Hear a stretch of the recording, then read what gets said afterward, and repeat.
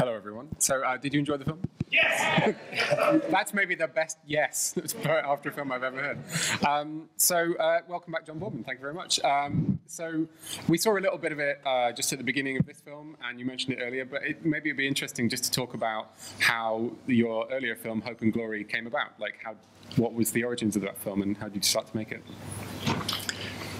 Well, it was an indelible experience of being in the Blitz and the war. I was 7 when the war started, and 12 when it ended, and so this was 18, so that was about 8 years later. And well, I just had such vivid, indelible memories of that period that I just, thought it would be a good idea to make it. And it was also about my family, my sister. And, it's a curious thing that my sister, at the end of Hope and Glory, she gives birth to a baby, and she marries the Canadian soldier who's fathered the child, and she goes off to Canada with the baby. And it's a year before her then husband was able to go back and join her. And in that year, it turned out that she had another baby. Obviously, not her husband's, because he was 6,000 miles away. And just a couple of years ago, I get a call from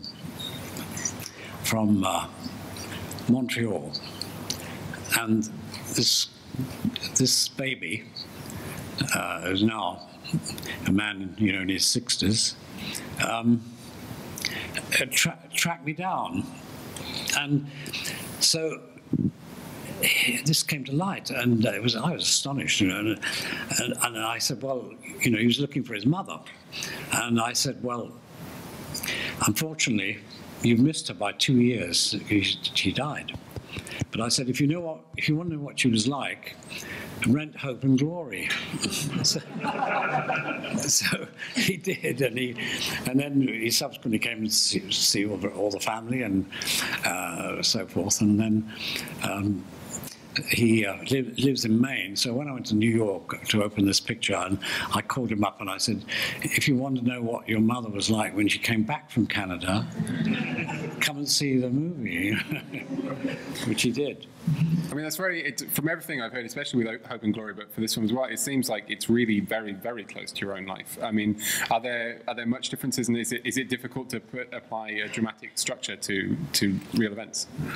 Well, when I wrote the script, I showed it to my mother and to my older sister to see, and I said, look, if there's anything there you don't want me to show, tell me and I'll change it. And they thought about it a lot, and eventually they both agreed that it should be the way I had it. And one of the things, when I was writing it, I started off by just putting down all the vivid memories I could remember and put them in some sort of order. And then I started to dramatize it a bit. And what my mother and my sister were astonished about was that things I thought I'd imagined had actually taken place, And they could, how could I have observed these particularly sexual exploits? And so, the relationship between memory and imagination is a very mysterious one. I mean, if you tell a story, just tell a story about something that happened to you, you're employing imagination to a memory. And that, I'm fascinated about that, really, how that functions. And I did the same thing with the film you just seen. The things I remembered, and then putting them some sort of order and trying to evoke that period. That was the thing that pleased me more, perhaps, than anything, was that I somehow managed to evoke England in the 50s. It was a kind of bleak time, but it was also a turning point, because, as you see expressed in the film, and it's not overt, but it's implied, is that the older soldiers are still hanging on to the idea of empire and Imperial Britain, and the younger ones, we could all see that it was all over, and that this empire, the greatest empire ever in the world, was going to disappear, and it did. In a matter of a few years, it was all over, and England, from having this great empire, or Britain having this great empire, Britain became this small island off the coast of Europe. But the other big thing that happened when the Labour Party came into power after the war is they did two great things. One was to start the National Health Service, which of course we can no longer afford, and the other one was to start the secondary modern schools, because up until that point, at the age of 11, you either went to grammar school and learned Latin, or you went to a craft school, you learned metalwork or something.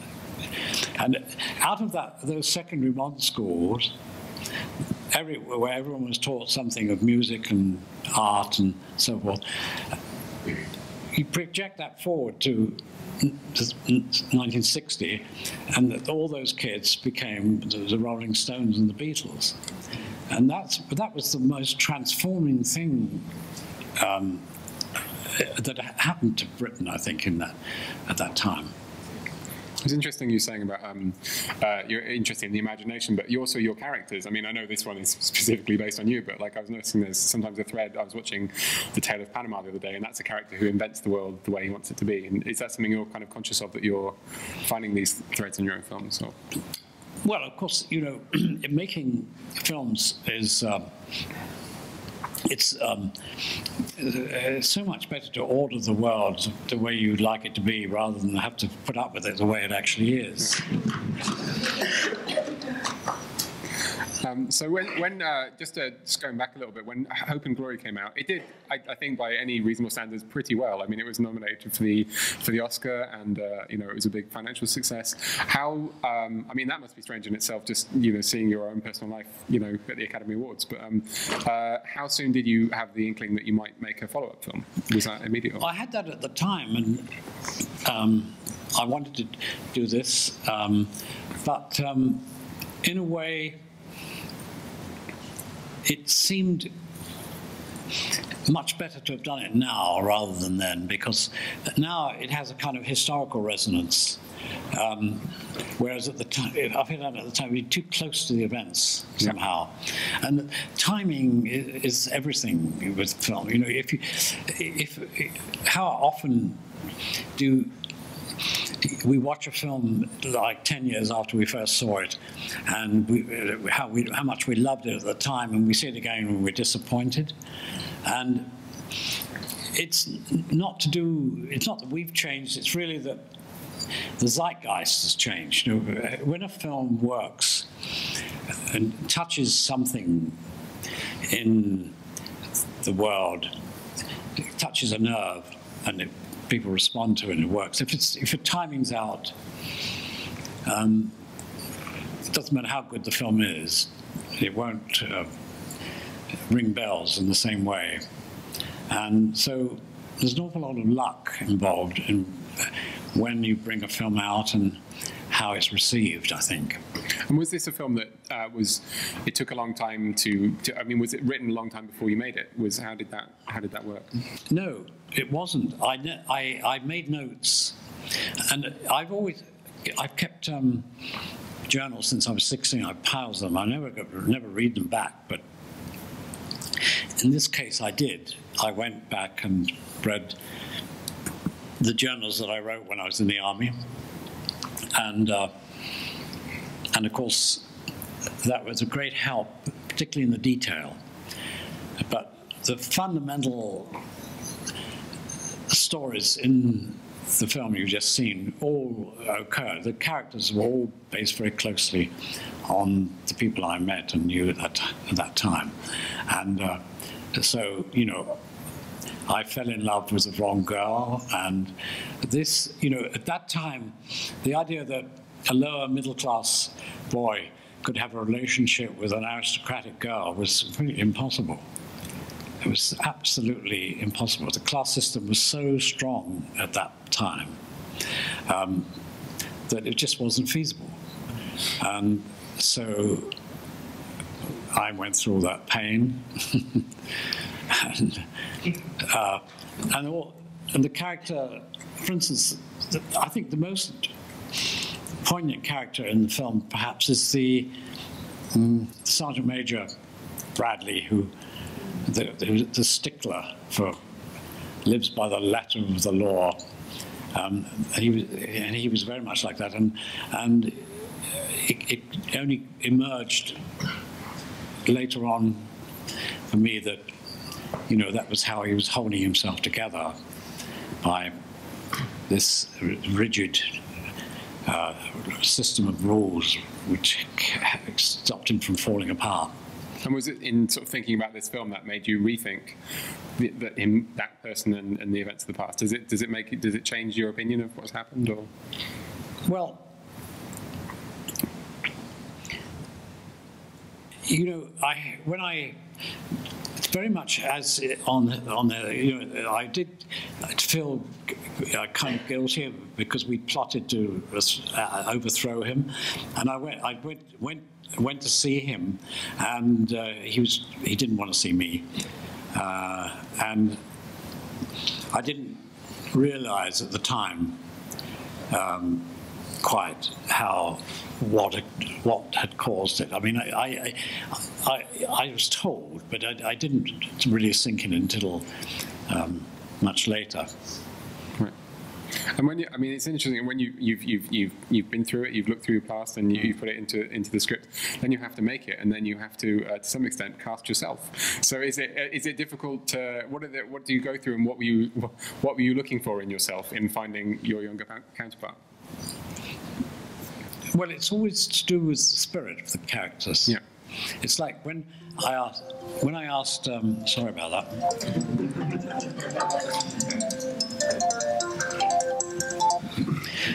When I asked Sinead Cusack to play my mother, and she said,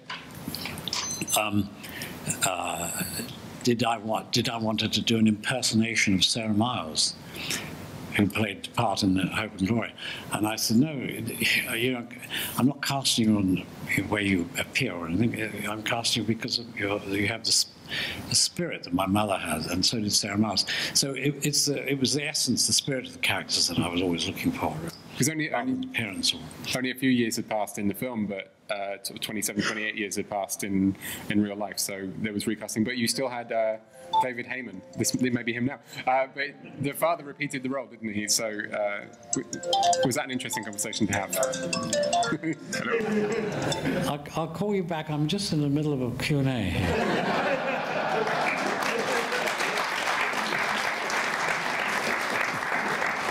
Sorry about that. That's all right. So David Heyman reprised his role as the father. Yes. Was he surprised to get that? Well, he was really too old for it, but we fixed him up, and there's quite a bit you can do with pulling the skin back, you know, like this, with a sellotape and pinning it back, and gave him a wig. And but he was such a great spirit, and I really wanted to have him in the film. Yeah. Is it? I mean, obviously, having such an incredible and interesting career over so many years, like, is it interesting working with actors over such a long period of time? Like, you know, John Voight, you worked with on Deliverance, and then 20 years later on The General. Is that? Do you find that you kind of pick up where you left off, or do you find how does it feel to work with people for that long? Well, it's always a very intensive relationship between an actor and a director, you know, a leading actor, and you know, it's if you've done a film together like Deliverance, right, with John Boorman, you know, it creates a bond between you. It's like you've been to war together, you know, you survived. So it's you know, John became a great friend. We've been friends ever since, and he's a great actor. And he came to Ireland to do the General, and he played an Irish police inspector. And I introduced him to this police inspector, an Irish police, and it was like the invasion of the body snatchers. He took not only the man's voice and gestures and the way of walking and talking, but he just absolutely absorbed this character, and this guy could hardly believe this mirror image of himself he was seeing in front of him. You know, it was so yes, it's, and I really I love actors, and I'm also always grateful that there are people who are prepared to stand up in front of a camera and simulate emotions convincingly. And they need a lot of protection. Right. I mean, because I think that there's filmmakers in the audience. Are you a filmmaker? Yeah. Very shy filmmakers. One filmmaker. So for this guy, are there any what, you know, if you're advising filmmakers and working with actors, and what would be your tips to them? Well, with actors, you know, there are two kinds of acting. What I call daring acting and defensive acting. If an actor doesn't feel secure in a situation or in a scene, he'll fall back on defensive acting. He'll say, oh, I know how to get through this without making a fool of myself. Whereas if an actor feels secure and is well trained into the scene, then, and feels that you're looking after him or her, then they will, you know, take chances, because that's really what you're trying to get them to, you know, go that little bit further, go take risks, see if something marvelous might come out, and that takes a lot of courage. Right. So a kind of a safe environment for them. So. But I think it's you know, I've often been asked. I've made films with a lot of difficult, so-called difficult actors, and I'm often asked, you know, who's the most difficult actor you work with? And I've never worked with a difficult actor. I have never had any serious difficulties with actors, because once you work things out and talk things out, and what you're doing it's always a very positive thing. And I think actors only usually make trouble or difficulties when they're angry or insecure, worried. So no, I think actors are great. Yeah, they're pretty good. And we were talking earlier as well that this film was shot digitally, and you're very passionate about shooting digitally now. Is that, when did you sort of make the switch, and when were you persuaded? Well, I've always been quite technical, and you know, film is a 19th century invention, and it's had all sorts of problems and difficulties. It's particularly a color film is oversaturated. Eastman Kodak is oversaturated. It's very difficult to do anything about it. And I couldn't wait for digital. I think it's great.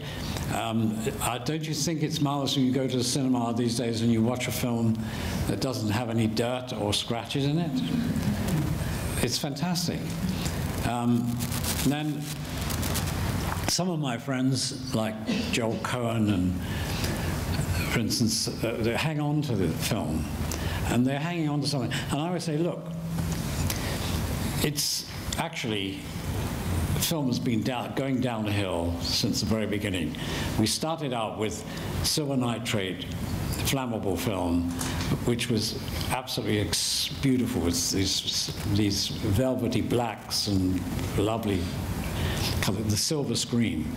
And then, but it of course was very dangerous and caught fire, and it was very hard to put it out because as it burns, it produces its own oxygen.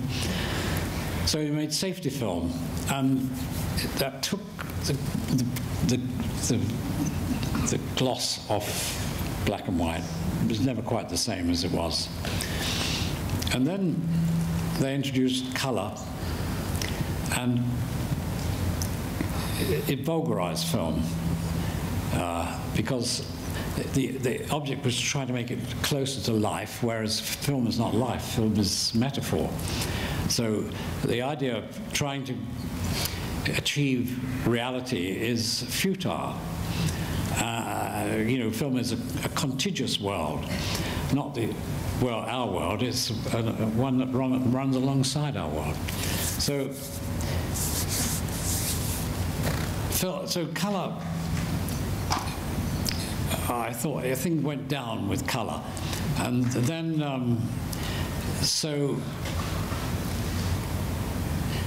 when digital came along, suddenly we had utter control over the image. We could make the color exactly as we wanted it to be. We could add shadow. We could, for instance, one of the problems with film was if you've got two characters, one with a very pale face and one with a very dark face, and they're moving around the scene, it's almost impossible to light, because one is either going to be overexposed or the other one's going to be underexposed. And Philip Rousselot developed a very complex system with Chinese lanterns on poles and the electricians moving them around the set. And he had a panel of faders, and he could fade them in and out, incredibly elaborate. And with digital grading, you don't need to bother with that. If you've got one pale face, you can put an oval across the face, and you can bring that light up a little bit or take it down a little bit. So you can do all these lighting adjustments in the grading. And you know, night shooting, the number of nights I've spent in my life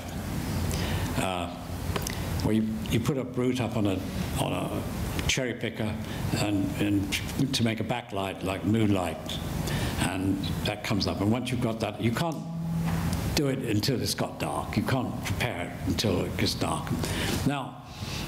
Now you get flares everywhere, and you spend the first 2 hours putting flags up to eradicate the flowers, so the flares.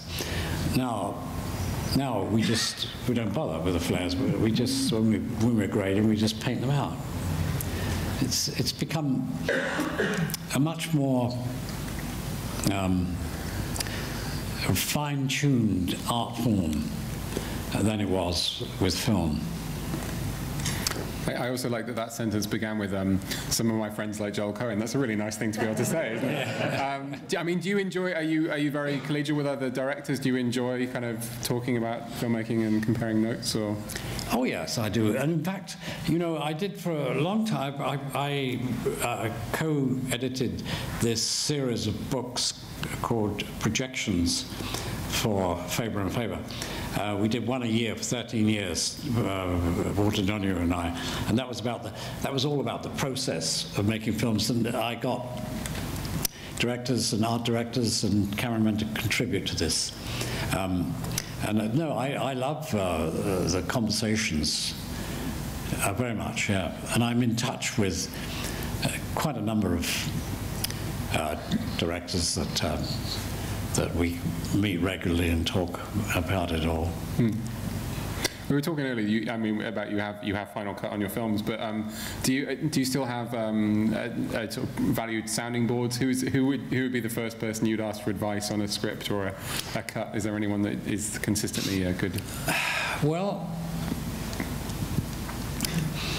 this Walter Donahue I spoke about, who we edited these books together, I always show him a first draft, right. And he has a very good eye.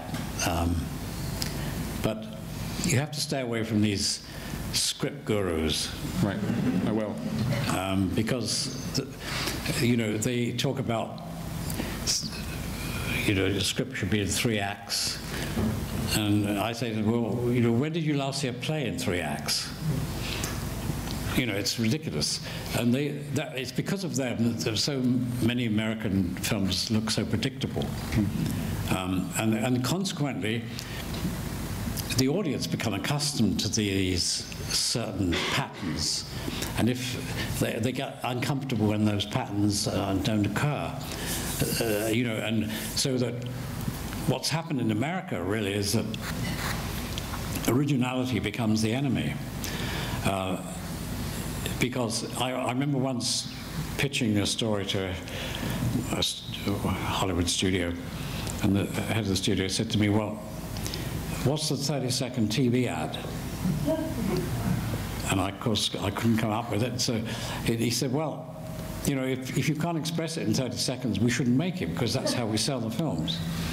And I get it, really. And, you have a movie star holding a gun, and you've got it, And whereas if it's any degree of complexity, you just cannot express it in that way. So it's funneling all films and ideas through this tiny little hole. Yeah. I was just going to say, I've been hogging the attention. I'm sure there are questions from the audience. So does anyone have this question over there? There are roving mics as well, so hang on just when you get it. I found it very interesting what you said about actors needing protection. Yeah. Because I'm an actor. But I also liked what you said about the fact that you've always been quite technical. And I found that the more I've done acting work, the more I've realised how much acting is just another department along with everything else.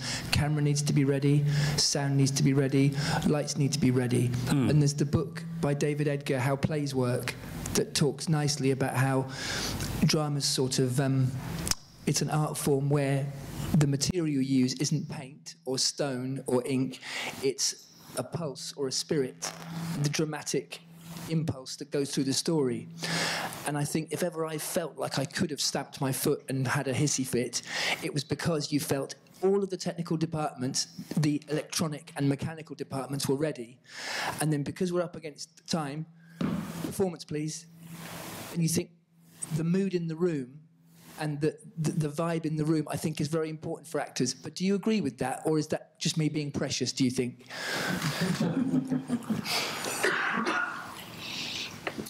Well, I think that it's one of the difficulties of film acting is that by the very nature of it, it's stopping and starting, and you can be called and you can be sitting around for 2 or 3 hours before you get to shoot, and you can get a loss of energy. It's very hard as an actor to keep up your energy level when you're waiting around. And that's particularly true with films that are, a lot of special effects and things where the actors are waiting, and you get this drop of energy, and it's up to directors to keep that up, but it's very hard. And I've seen actors, chatting and talking and use up their energy instead of conserving it, and you have to find your own way of doing that. It's difficult. It's very difficult. But everything on a film, for me, on a film, everything is focused on the actor. He or she has to do it, and everybody on the set should be there helping them to bring it off. Okay. That was very useful, thank you. Gentleman back there. Can I just challenge your comment about the screen gurus? I attended Robert McKee's screenwriting course by accident 25 years ago, and I've read his book Story, and I think he's one of the people you have in mind, and I think in your autobiography you mention him as well. What he is saying, if you're right, his advice is being misused. His point is that, as with Picasso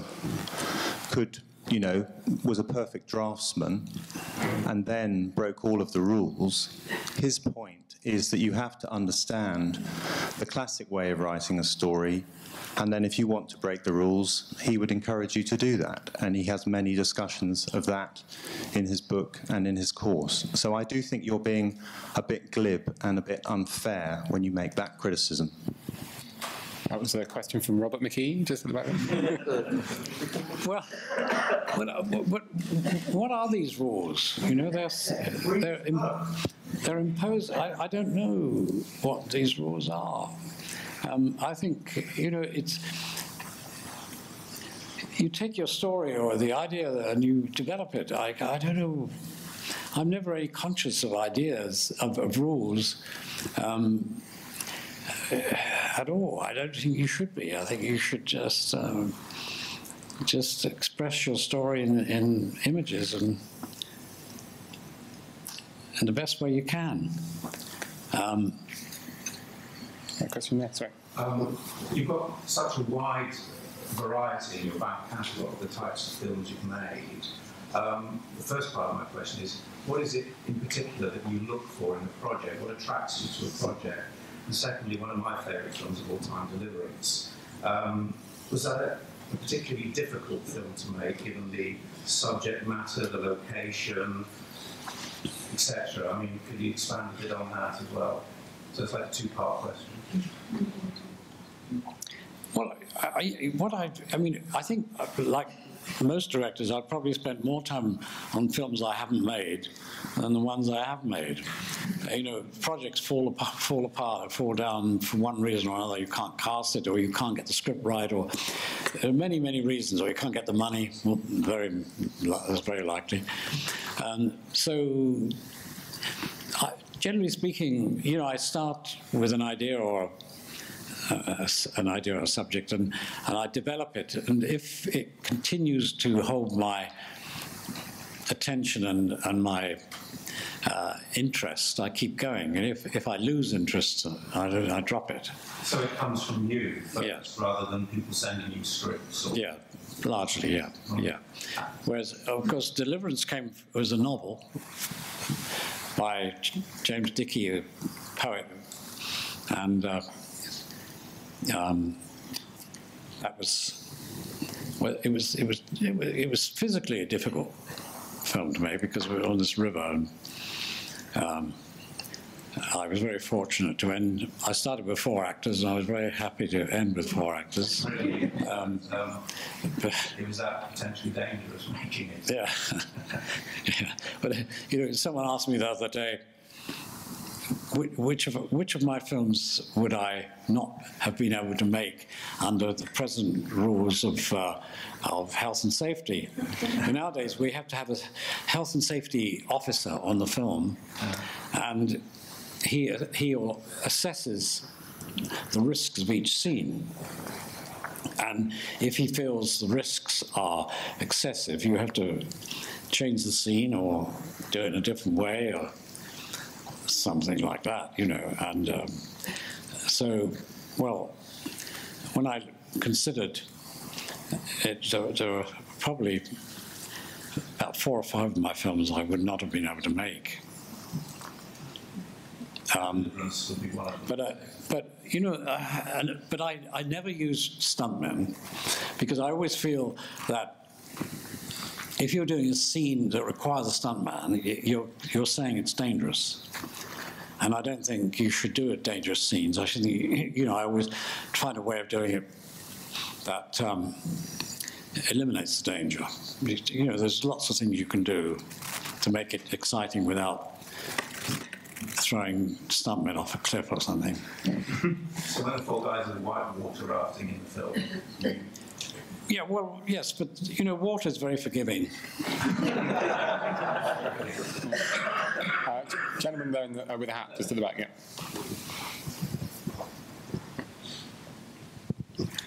Thank you. I'm an actor from Germany, from Hamburg. We have a film tomorrow. It was a wonderful film. I liked it very, very much. Personal film, but also history of England. Thank you very much for the film, but I have 4 questions, very short questions. How much was the budget of the film? How many days did you shoot? And before you started to shoot, days before or weeks before, did you rehearse with the actors? And the last question, I know what happened to you. You are a great filmmaker, great director. What happened? What happened to Ophelia? Is she living now, or where is she? Which one? Should we go with, so what was the budget? So, well, vielen Dank für Ihre Frage. Ja, also Sie sprechen Deutsch, wunderbar. So, well, I shot 3 days on the River Thames at Shepperton and 5 weeks in Romania. And the budget was just under €4 million. Okay. And did you rehearse? Did you rehearse with the actors? I did, yes, always rehearse with the actors, yeah, because I think I don't rehearse, I don't block the scenes out or anything, but I just talk about each scene, what we're aiming at, what we're trying to do, and the shape of it. And because the worst thing you can have is you go on the set and the actor has misunderstood the scene and you're in a mess. You've got to iron all that out beforehand and, you know, develop the characters.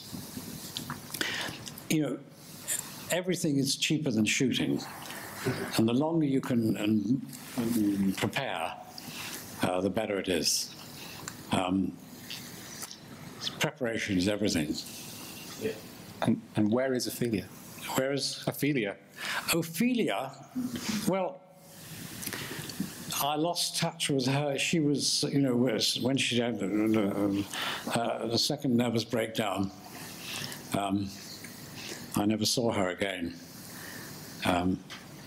But the other one, yeah, I married her, actually.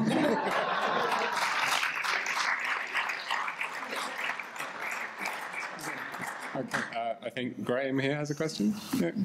This is Graham, he's very nice. Hey, Tom Betts, thanks for that. I would just like to say, first thing is Zardos is one of my favourite cult classic films. Absolutely love that film. Great to see Sean Connery just doing what he does on film. And with what he was wearing. But my question is to do with when you were talking about imagination and memory and things like that. That first scene where you see Ophelia and she turns and it's this sort of moment of magical realism. Is that sort of more the truth for you now looking back rather than what actually happened? Well, it's very difficult to know because when I was making Hope and Glory, I reproduced the living room of our house. And my mother and her 3 sisters came to the set to look at it, and they were amazed at how accurate it was. And one of the things I did was going through old wallpaper samples, and I found the wallpaper that was on the walls of the room. And I was very self-indulgent. I tracked down, it was no longer made, I tracked down the blocks, the original blocks, and had it made up at great expense, put it on the wall. And one of my others, they said, well, it's just astonishing that you've reproduced every detail. What a pity you got the wallpaper wrong. So you never know quite. You know, memory is very treacherous. As to Zardos, Well, it's Fox phoned me just a few weeks ago and said they were restoring it. And I said, why? They said, well, there's a lot of interest in this film. You know, we're going to bring out a new Blu-ray, and I worked with them on the colors and everything. But it seems it's a film that went from being a failure to a classic without ever passing through success.